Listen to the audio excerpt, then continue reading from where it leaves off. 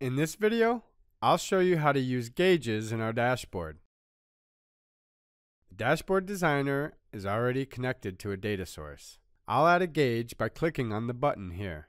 Drop the sales field to the actual placeholder of the gauges section. The gauge will show the total sales value using a needle. To change scale settings, click the Options button next to the data item container. Here, you can change minimum and maximum values on the gauge scale by unchecking Auto and adding the required value.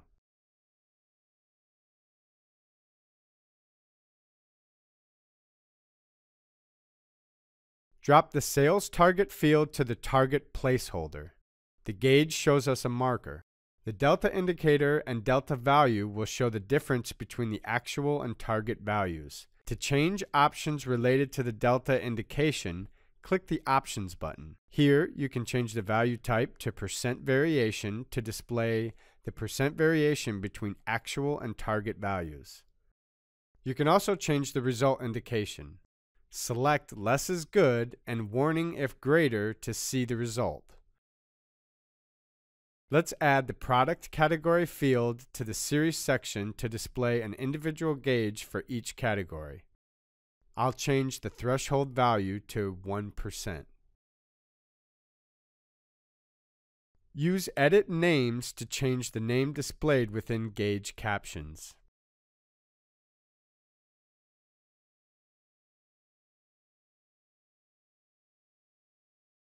Let's see how to sort categories by sales values. Click the Product Category button and select Sort by Sales. Switch the sort order to descending. To filter the gauge, use Edit Filter. Here I'll specify some criteria and click OK to filter the gauge.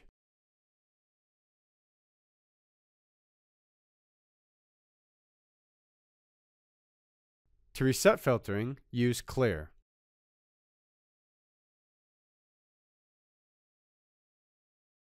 You can also use the drill down feature with our gauges.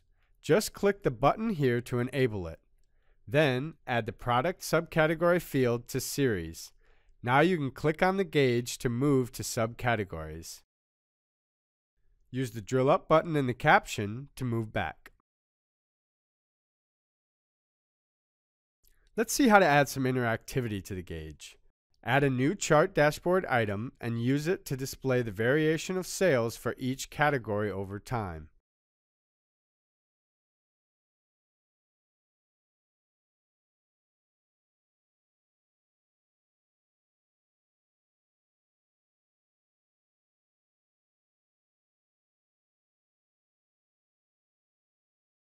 Select the gauge, go to the Data tab and enable Multiple Master Filter.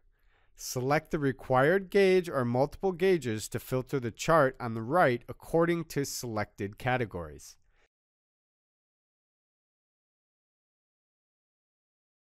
Click the Clear Master Filter button to reset filtering. You can also use the Ignore Master Filters button to make the dashboard item unaffected by master filters.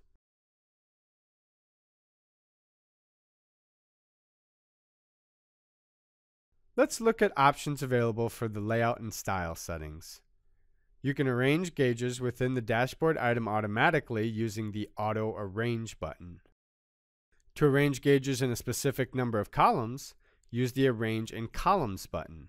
And the Arrange in Rows button allows you to arrange gauges in a specific number of rows. The Style group allows you to select the required style for gauges. For example, you can use the half circular or 3/4 circular styles here. Finally, you can manage the visibility of gauge captions using the Show Captions button. And that's it.